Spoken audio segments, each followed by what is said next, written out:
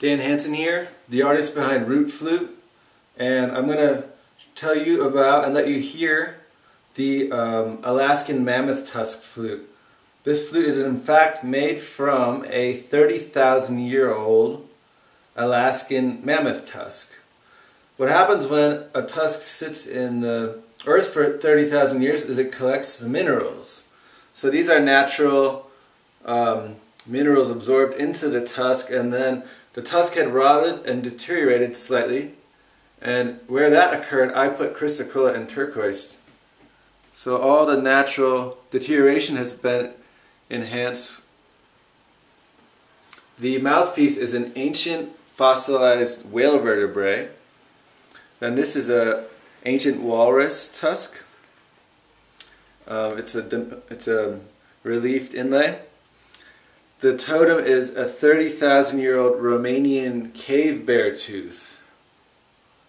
Then we have bands of moldavite framing in an elk antler shed from Colorado.